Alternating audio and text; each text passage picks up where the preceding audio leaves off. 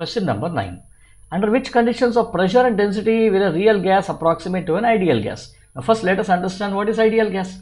Ideal gas is nothing but the molecules of a gas should not be nearer, which means what?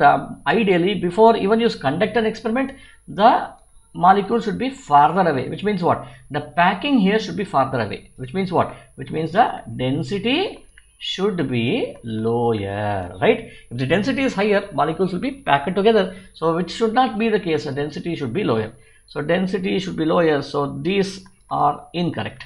Then now once more, if suppose even though the gas molecules density is lower, then the particles should really be farther away, because the molecules can start moving, right? If they come nearby to each other and they start hitting each other, then there will be an intermolecular force. Now, I don't want intermolecular forces in an ideal gas. So, what should happen? The pressure should not be there, right? There should be a lesser pressure. So, therefore, it should also have a lower pressure. So, the right answer is low pressure and low density.